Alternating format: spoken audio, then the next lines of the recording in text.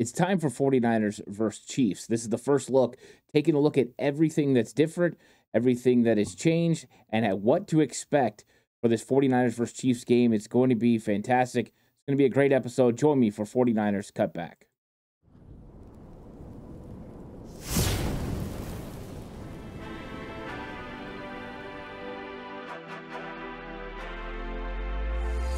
From the alley-oop to Kezar to the glory days at the stick. From who's got it better than us to brick by brick. It's always the 49ers way. From off-season to game day. Yeah, we talk back. It's the 49ers Cutback.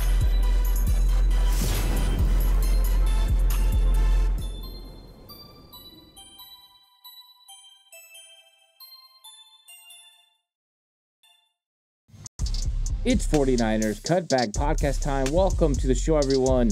Time for the 49ers versus Chiefs first look. And in this one, I want to talk about some things that have changed since the last time the two teams met, some of the injuries that both teams are dealing with, and just kind of paint the picture for what this game looks like as far as some of the key matchups and key ways that the coaching staffs are going to have to take advantage of the opposing team. It's time to start setting the groundwork for what is going to be a really good football game. And why is it going to be a really good football game? Well, there's two good football teams. The Kansas City Chiefs are coming in undefeated, and their defense has been on point all season. And then with the offense, it's always just like, not a matter of if, but when are they going to get things going? And they always seem to get it going. Patrick Mahomes is still Patrick Mahomes, and he can create better than any other quarterback in the entire NFL. Off-schedule plays are his specialty. But if you give him time in the pocket, he'll kill you there too. Then you look over at Travis Kelce, and he continues to be a consistent receiving threat in a team that has somewhat been dealing with injuries at wide receiver since the onset of the season. So we're going to talk about that and what they're doing at wide receiver and why the 49ers still have some tough matchups for their cornerback and safety group. It's not going to be easy peasy because they're missing a couple of guys. It's going to be really difficult for this 49ers secondary to compete with the Kansas City Chiefs, but it doesn't mean you can't do it. There are certain ways to attack this offense that could put you in key situations to get off the field on third down. Then when you look offensively, the 49ers were able to move the ball last year against the Chiefs, but you got to be able to score a lot of points.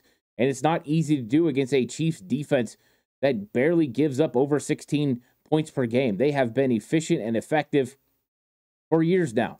Coach Spagnuolo is one of the best defensive coordinators in the league. And in fact, the 49ers even called about potentially trading for him during the offseason. That's how good he is. They bring the aggressiveness, they bring the physicality, they bring the athleticism. It's really one of the toughest defenses you're going to see in the entire NFL. And if the 49ers offense is able to move the ball consistently against the Chiefs, that's going to be something that everyone should take notice of. And the 49ers should be able to move the ball. They, in fact, are one of the best teams at moving the ball up and down the field this season. They punt the ball, number 32 in the league. They rarely punt. Three and out, one of the best in the league. They don't go 3 and out very often. They are also winning time of possession. They are consistently doing all those things. Now, where they suffer the most is that they are number one when it comes to getting field goals on drives. They haven't been able to capitalize in the red zone, and it doesn't get easier going against a Kansas City Chiefs team that's really good in the red zone either. So this is going to be fun. I'm excited to get into it. Please like and subscribe to the channel if you haven't already. Really appreciate that. If you're listening audio platform, 49ers Cutback on Believe Network, please give it a 5-star rating. Please go ahead and leave a review. That will go a long way in helping out me, pushing this content out to more people so more people can get it involved in 49ers Cutback. So I appreciate that. And of course, if you are going to bet, just like if you're going to bet on Sunday, 49ers are a 1.5 point favorite right now. If you're interested in betting, bet with Bet Online. Bet Online is the world's most trusted betting platform and your number one source for everything sports betting.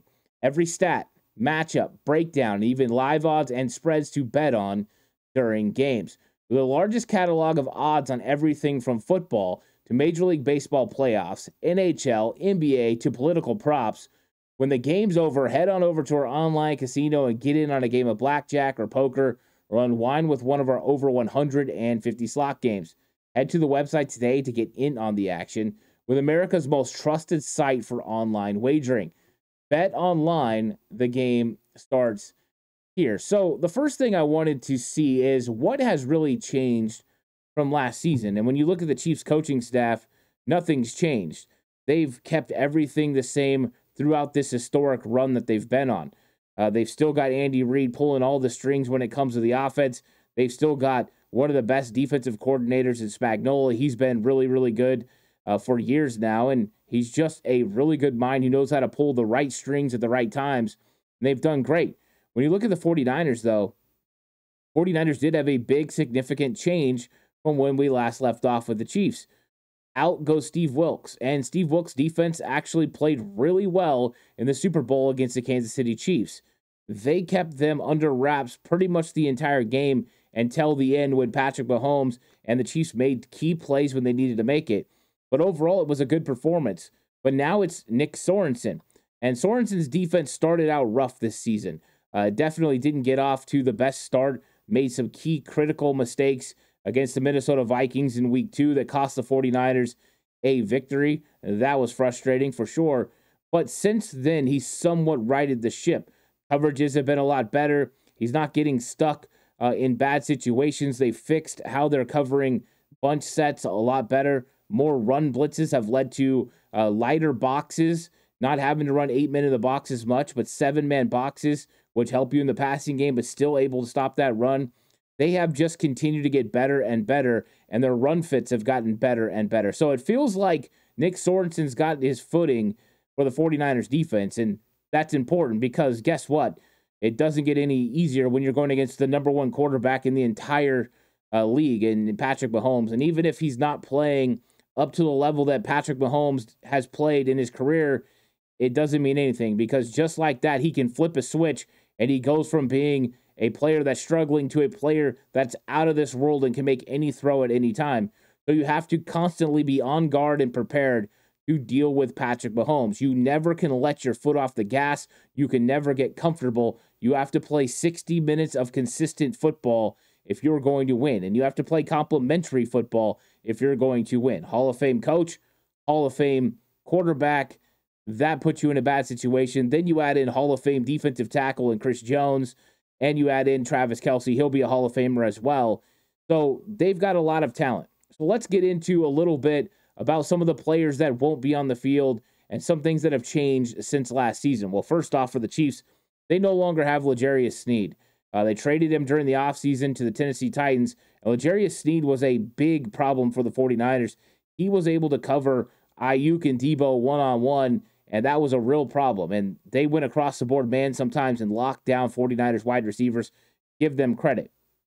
Out goes L'Jarius Sneed. They still got a talented cornerback room. We'll talk about that in a little bit. 49ers, out goes Eric Armstead. Out goes Chase Young. Out goes Tayshaun Gibson.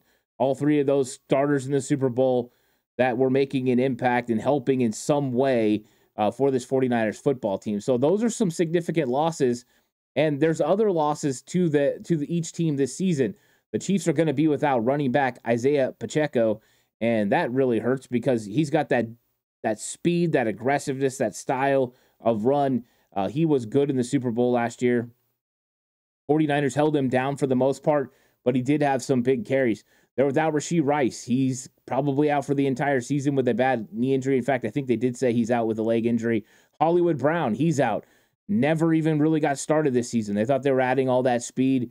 It wasn't the case, so he's out. Charles Omenihu, he did not play in the Super Bowl last year, and he continues to be out. Former 49er Charles Omenihu will not be playing in this game either. Now, for the 49ers, they're, of course, without Christian McCaffrey, who was absolutely so important to the 49ers Super Bowl last season. McCaffrey's matchup problem for any team that he plays. He's not coming back, and we don't know when we'll see him, maybe after the bye.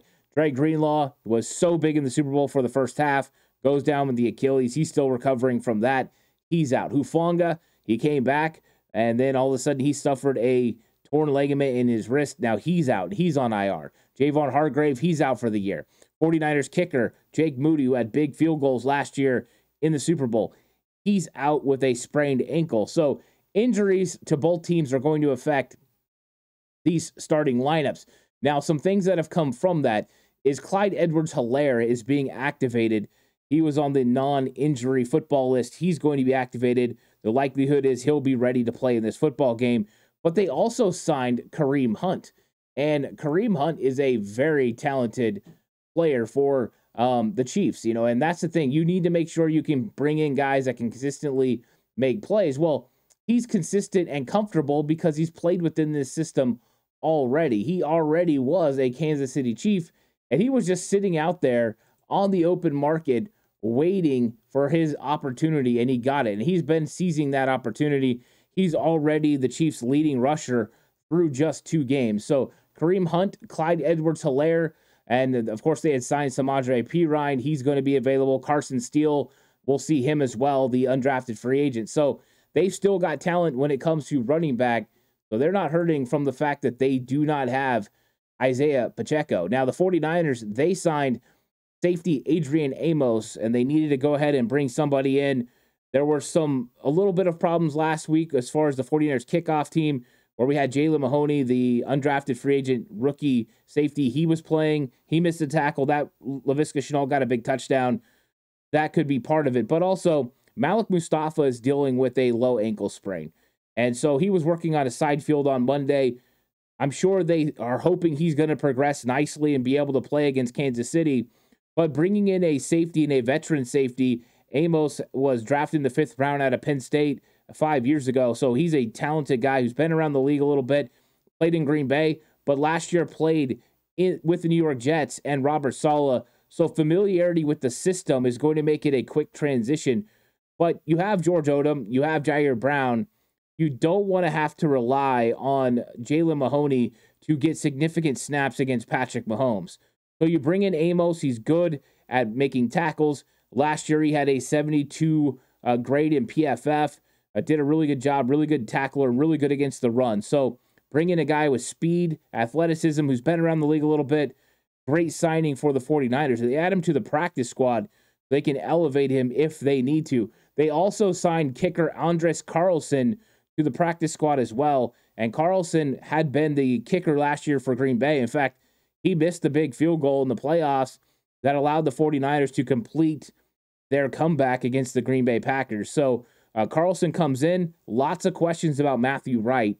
49ers kicker Matthew Wright has only been with the team 1 year. Was perfect in field goals in that one game that he played for the 49ers last week. But the kickoffs were very short. Andres Carlson didn't have a great touchback rate last year. So that's a little interesting. Maybe he's better at it now. But the 49ers need somebody that can kick the ball out of the end zone or at least require the opposing team to take touchbacks on kickoffs. The coverage team hasn't been good enough this season, whether that's injuries or, in some cases, ineffectiveness as far as making tackles. Talked about the big Laviska Shenault touchdown. That's very much on Jalen Mahoney and on Jalen Graham. Those guys got to make those plays. So 49ers bring on a new kicker. We'll see. Carlson could be elevated for this football game. In fact, him and Amos might be elevated. And just a little bit of roster news so you know, 49ers did waive Terrace Marshall, wide receiver Terrace Marshall, who they had picked up from Carolina when he was released. Surprisingly, the 49ers now move on from him. So wide receivers remaining on the practice squad, Tariq Owens, the son of Terrell Owens, he's still on there, and Trent Taylor, who the 49ers have elevated already once this season. So those are just some things that we got to clear up as we're going through this. And I'm sure there's going to be more movement over the next several weeks as people keep refining their rosters and have to deal with these injuries that have been really big. So let's talk about some of the key matchups in this football game. Just kind of start getting it set up. And it's got to start with Kareem Hunt.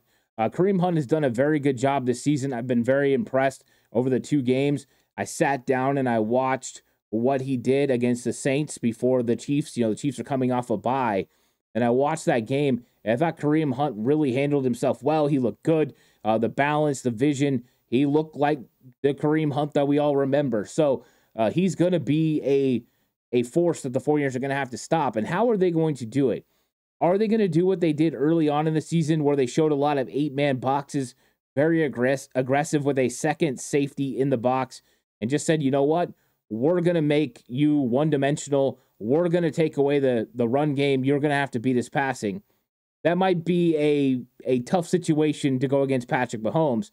But then the question is, can you stop Kareem Hunt and the Kansas City Chiefs running game with a 7-man box?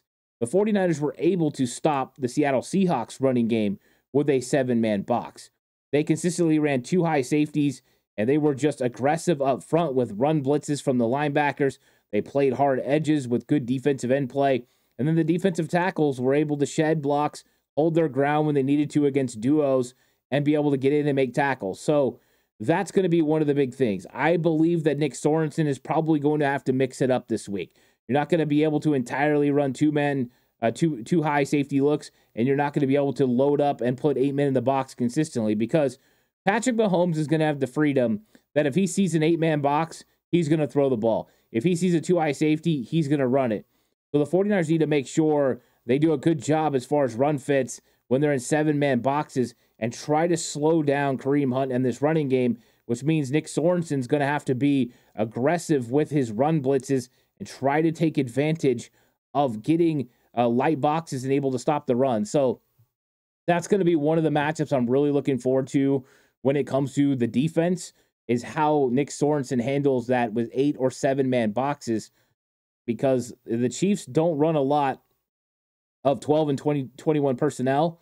But, you could get some 12 personnel looks, get the 49ers in base sets, and see if they can take advantage of matchups of 49ers linebackers on Travis Kelce and others. And that's what my next one is, matching up with Travis Kelce.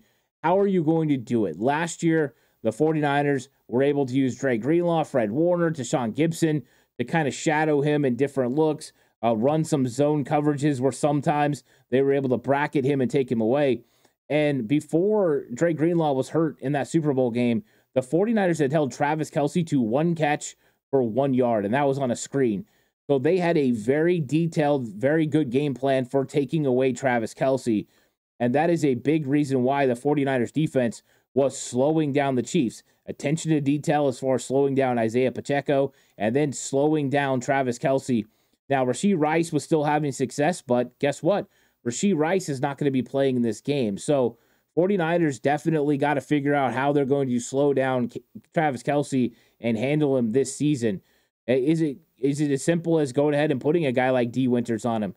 I don't think so. Is it a combination of Jair Brown, D. Winters, and others? Fred Warner, yes. Fred Warner of the linebackers is the most equipped to handle a big physical body like Travis Kelce.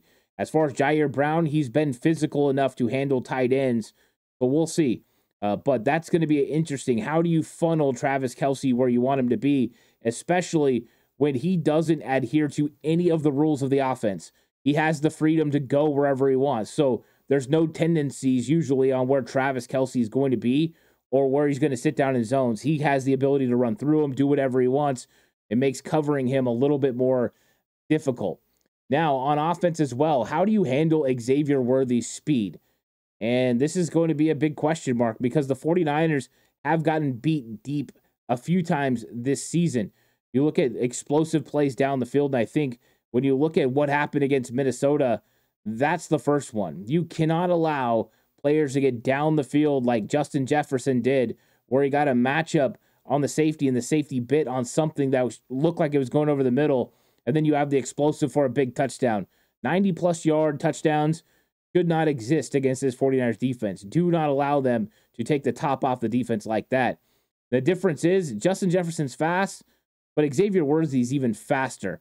And last week we saw DK Metcalf get behind 49ers safeties on 2 occasions. One, George Odom was able to make up ground because Bosa got pressure on Geno Smith and made him throw off his back foot. But the other one would have been a touchdown if it wasn't for an illegal shift by the Seattle Seahawks.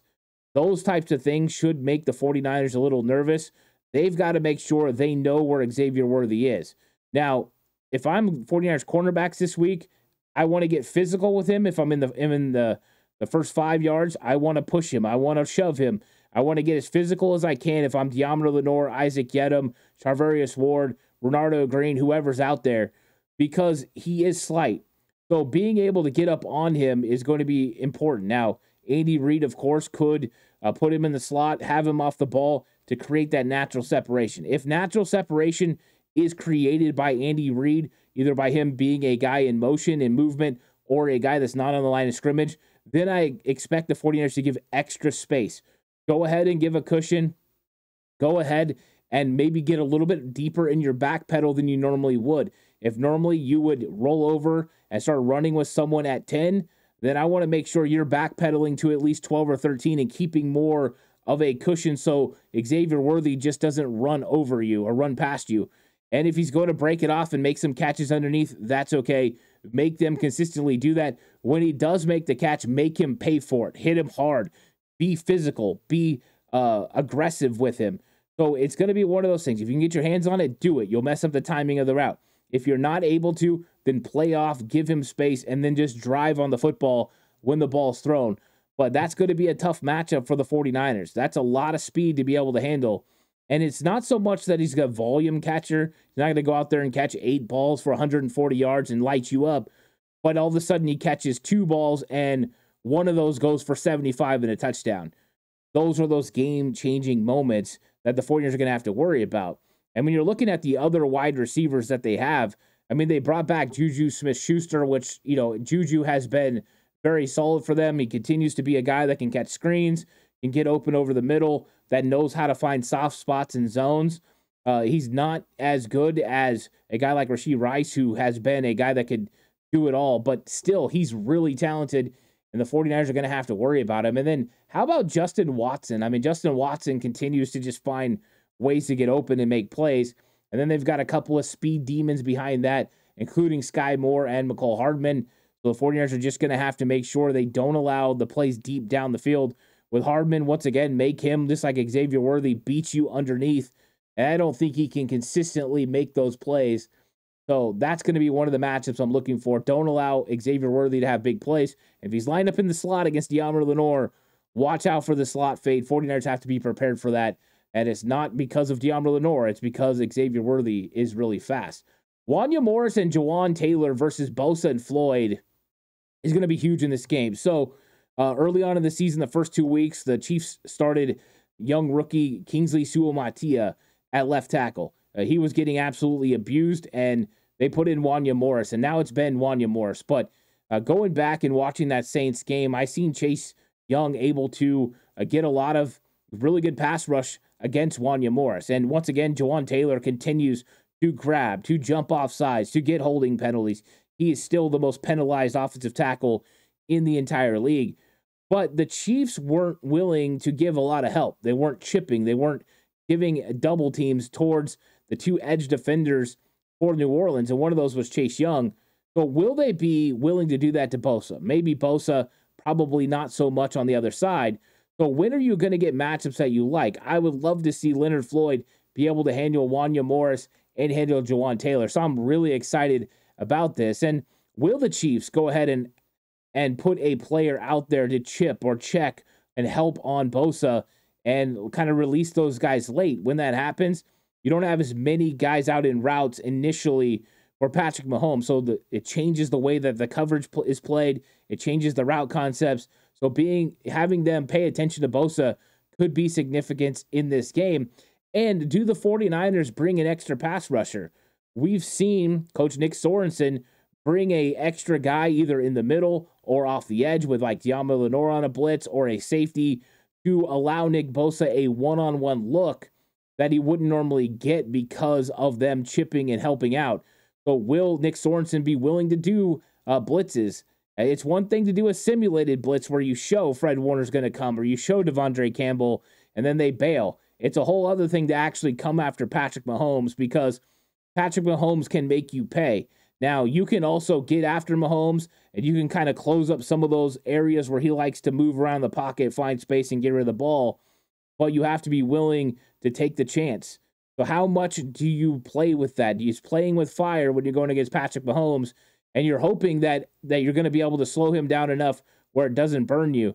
So that's going to be one of the interesting matchups. You know you have an advantage with your edge rushers against their offensive tackles. But seeing how they play it, if they're going to chip, and how aggressive you want to be with bringing someone extra. 49ers would love to just rush forward. In fact, if the 49ers' perfect defensive setup would be They play 2 high safety. They can stop the run with 7 in the box. They can rush with just 4 and get pressure on Patrick Mahomes and have 7 guys to drop in coverage and try to slow down them. And that would be the most effective defense. Can the 49ers do that? I don't know. And let's see what happens if Nick Sorensen's able to kind of bring some heat and capitalize on opportunities of getting both either on one-on-one situations or getting one of those secondary defenders home in a blitz. And how will the 49ers plan to attack Kansas City's aggressive defense? So now I'm flipping over to the offensive side of the football, and I'm looking at this, and I saw Kyle Shanahan and the way that he handled Minnesota Vikings in week 2 is when he's playing a very aggressive defense. It was like that against Cleveland. It was like that in the Super Bowl last year against Kansas City. Is he likes to prevent negative plays. And as somebody who was a play caller, I know that was one of my main objectives too. I would rather get 2 or 3 yards on a play and not risk the chance of having some sort of big negative that's going to put you -3 or -4, because then it's hard to make up those yards against a very good defense. So staying ahead of the sticks is really important, and 3 yards helps you stay ahead of the sticks. But you've got to make sure you mix in the aggressive calls. And I thought that he did a pretty good job against the Chiefs last year, mixing in aggressive calls with screens, the throwback passes with Jawan, like kind of taking some things out of the norm and putting them in the game. But when teams are willing to blitz you, they have the potential to blow up some of your plays. I think you just have to do the best you can about knowing, hey, negatives can happen, but also if they guess wrong, we can have explosives. So being aggressive and not too conservative against an aggressive football team in fear of negative plays is key. I think there's going to be situations where you are conservative, and then there's situations where you're aggressive, and Kyle's got to figure that out. So he's got to be willing to kind of push the envelope a little bit against this Chiefs defense and not be afraid of negative plays like he was this year against Minnesota. And part of that's going to be establishing the run game. If you have the opportunity to run the football, and we don't know, is it going to be Jordan Mason? Is it going to be Isaac Guerrero? My guess is Jordan Mason's going to give this thing a whirl. They haven't signed a running back or talked about the fact they could bring someone up from the practice squad, but he has the AC joint sprain. He had the blue jersey on, practicing on Monday. Let's hope that he progresses nicely and he's able to play in this game. They could use Jordan Mason, a 1-2 punch with him and Guerendo's still getting better. He's got a lot of work to do. And so Jordan Mason is key in this football game as far as running the ball, because if the 49ers could establish a consistent run game, that would take some of the aggressiveness out of the Kansas City Chiefs. And I don't mean aggressiveness as far as they're not going to blitz. They will. What I'm saying is maybe with some of their coverages on the backside, because if you're hyper aggressive on stopping the run and your linebackers start engaging earlier, they're not going to be able to help in coverage on the back end, which will open up some opportunities over the middle for Kyle Shanahan's offensive or Brock Purdy to get the ball to Debo and to Brandon Ayuk. So you want to be aggressive in stopping the run. That's great. It opens things up for the 49ers play action passing game. But that doesn't happen unless the 49ers establish a good running game against a Chiefs defense who does a very good job stopping the run. They give up 85 yards per game on the ground. That's phenomenal. Now, they're going against a 49ers run offense that averages over 150 yards a game. So it's been really good this season. So this is strength on strength. And why not, right? When you've got a defensive line like Kansas City has and linebacker play that's aggressive and they play really good technique, it's going to make for a tough game for the 49ers. But they need to establish the run game, slow down that Chiefs defense, or make them be even more aggressive in coming after you, stopping the run, and allowing some other opportunities for you to be able to throw the football. But I expect for the Chiefs to run some heavy box looks early. I expect them to run blitz and try to put the onus on Brock Purdy early. So Brock Purdy, just like every other quarterback, is going to look at the defense. He sees an 8-man box. You got 2 options. Number 1, you check to a pass play and you try to throw the ball. Or number 2, you count numbers. If you go back and you watch the last play by Isaac Guerrero, the big run down the sideline, that play is Brock Purdy counting numbers. It's an 8-man box, right? It's not a run-friendly box. But on the left side, they had 5 defenders. On the right side, they had 4 defenders that were able to help out. And then they had a couple of guys here and there with a safety deep. You get the picture.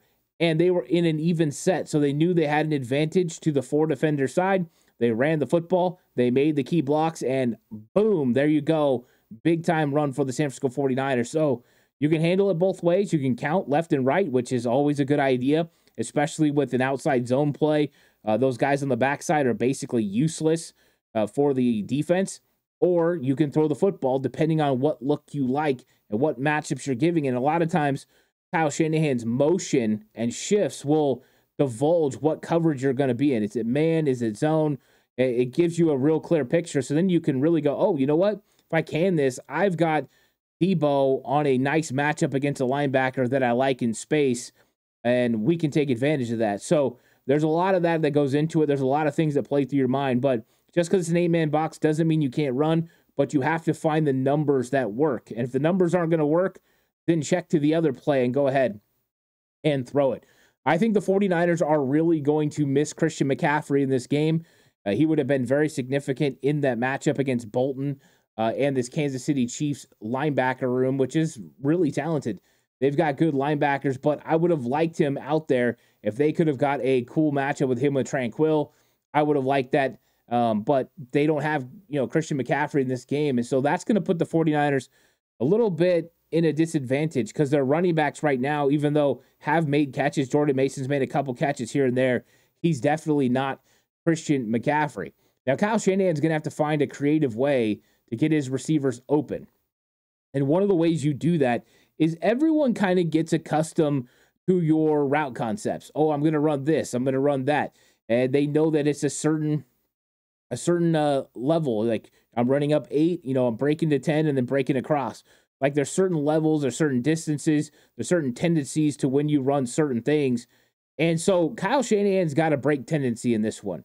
When you're going against a really good defense and you're running your route tree and you run concepts consistently the same way, it's nice to throw in a wrinkle here and there. They'll run your same thing sometimes. You don't want to change and reinvent the wheel. But here and there, like all of a sudden, let's say Jawan Jennings is supposed to be running a Dover route, right? Which is a play that's going to go up and it's going to come across. It's the dig and the over, right? Coming all the way across the field. And all of a sudden he does just like he's going to run the dig and then he breaks to the corner. Now that safety might jump on that because he saw the concept and he saw exactly what was supposed to happen. And now you broke off. You have the opportunity for a big play. So throwing in some subtle adjustments for Kyle Shanahan could be huge in this football game, and that could be creative ways to get his receiver open by breaking normal tendencies on his route depth and concepts. So it's going to be one of those games. You don't want to do it too much. You want to stick with what you do, but subtle ones here and there could make for explosives or big-time third down conversions or big-time plays down the field, and there's going to be opportunities for the 49ers to go down the field. Brock Purdy is going to have a chance to unleash some balls down the field. The aggressive style that the Chiefs play opened them up to big plays down the field, and I expect Brock Purdy will throw a couple of those. Getting George Kittle matched up on linebackers will be huge. You can't take advantage of the Christian McCaffrey one, but getting George Kittle those matchups could be huge. And a lot of times when the Chiefs are trying to be aggressive, they will bring a safety or they'll bring a linebacker, and they'll create a matchup for the tight end of the opposing team to have a one-on-one look, or at least a good look going up the field in zone. And those are times that the 49ers really need to get the ball to George Kittle, who's been really good this year, especially in the red zone. And he's going to be a red zone threat again in this game. But just finding those matchups is going to be huge. And I think that a lot of times these teams will somewhat ignore George Kittle in certain situations, and the 49ers can take advantage of it. So getting those matchups when a defense is aggressive is going to be key. You want to be aggressive? That's fine. You live by the fire, you die by the fire. And that's the thing. You want to be aggressive and come after him. Well, here's Kittle one-on-one with Tranquil in space. Kittle all day on that one. And that's exactly what the 49ers can do. The onus on the offensive line is going to be huge this week. First off, where's 95? They want to find Chris Jones every single play. I expect them to test Dominic Pooney, but I really expect them to test Aaron Banks. Now, on third down, get ready, Colton McKivitz. You're going to see Chris Jones. Just watching what the Seahawks did with Leonard Williams last week, they're going to test Banks. They're going to test Colton McKivitz. they're going to move him around. And it's not just Chris Jones, which makes it very difficult. Chris Jones, of course, is absolutely fantastic. But they also have George Karlaftis, who can bring pressure off the edge. He's done a very good job. Mike Dana is questionable for this game, but he's played very well in this season so far. So they've got the necessary talent out there to be able to bring pressure. And so the 49ers are going to have to make sure they stick with it. They're going to have to make sure they manage where everyone's going to be. They have to pick up blitzes. Jake Brendel's got to make good calls this week. He's got to slide protect the right way. He's got to make sure he's on his P's and Q's. And 49ers can't have mistakes. But first option is find 95. Never let 95 wreck this football game. 49ers have been used to these sort of game plans before as they played Aaron Donald every single year. And it feels like they play the Chiefs every year too. So you've got to make sure you locate him. Make sure you give him attention. And you've got to hold up. 49ers offensive line has been better against the pass this season.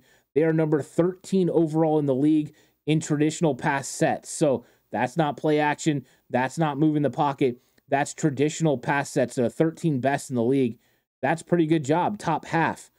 Really good. And that's even with Jake Brendel being kind of ranked really low. So the guards and the tackles have really picked it up for the 49ers when it comes to blocking. But Chris Jones is a game wrecker. And you just go watch their game versus Kansas City versus the New Orleans Saints. And you see on every single play, it just feels like that defensive line is getting a surge and a push. They are aggressive. So the 49ers offensive line's got a tough matchup in this. Now, Brock Purdy is going to be asked to navigate a couple of things. First off, he's got to figure out what play to get the 49ers in. And it starts with reading the defense. Do we have a two-eye safety look? That means we have a light box. Can we run the football? Do we have a heavy box and we need to throw the football or we need to count numbers? That's going to be very pivotal for Brock Purdy this week. Getting the 49ers into the right look, the right play. And then after that, throwing the football or handing off, whatever. But the initial before, the pre-snap reads are going to be huge in this game. That's one of the ways you negate the effectiveness of Spagnuolo's aggressive style defense is by using their aggressiveness against them. The only way you can do that is if you recognize what you're looking at. Now, after that, you have to know where your hot routes are going to be. And hopefully Kyle Shanahan, and I believe he will, is going to have the hot routes be different than what they normally are. Because when defenses know kind of what your hot routes are going to be, then what they do is they plan for those. They're going to go ahead and bring pressure. They're going to show pressure, bring pressure, and then they're going to take away your initial hot route and make it difficult for your quarterback to find the open man. So the 49ers can vary that and change it up, and that's part of what I was talking about, your concepts and your adjustments as far as what you normally do. The built-in hot's got to be different this week, and Brock's got to be willing to take what's there. If it's going to be the hot route, go ahead and get it out. If there's another look that you like, you feel like you can pick it up, go ahead and do that. And when you get that aggressive shot down the field, and you're going to get a couple in this football game, and they're too aggressive, take the shot down the field. You get that one-on-one matchup with Brandon Ayuk in a safety, or you get that one-on-one matchup with Debo in a safety. Go ahead and take it. Be willing to take the shots. And we know Brock Purdy has been willing, and there's going to be opportunities in this game. So it's going to be fun. And a lot of it's going to be Brock Purdy figuring out what the 49ers have to do. Shanahan's going to give him the best plays possible, but then Brock Purdy's got to get him in the best play possible. And he's been really good with that so far this season. He's been good, in fact, through his entire career. But that's where the matchup is going to be. Spagnuolo, he's going to dial it up. But if Brock can figure it out, the 49ers have a really good shot of moving the ball. And we've seen them move the ball consistently well this season. They almost had 500 yards against the Seahawks last week, but they're not the only ones. They've moved the ball consistently all year long. Red zone effectiveness is going to be a key in this game. And of course, during this week, we're going to go through more. We're going to get into the numbers and talk about 49ers versus Chiefs even more. So this is going to be a fun one. Of course, join me tomorrow, 2 p.m. for the Red and Bold Show. Me and Mark Adams will be talking about the 49ers and the Chiefs. And then, of course, breaking down what happened in the Seattle Seahawks game. And then Thursday, right, the Coach Approach with John Chapman. So go check that out. We're going to have the Madden Sim this week, the game preview, lots of content. And if you like film breakdowns, head on over to Patreon. The first half of the Seahawks is available, offense and defense. Go check that out. And the second half will be coming just shortly. So don't miss out on that if you're interested in those breakdowns. Please like and subscribe to the channel if you haven't already. Really appreciate it. If you're listening audio platform, 49ers Cutback on Believe Network. Please give it a 5-star rating and leave a review. It helps me out a lot. especially if they're a good review. So I appreciate that. This episode is brought to you by Bet Online. The game starts here. I'll catch you guys in the next one. Until then, stay safe. Remember, the right way is always the 49ers way.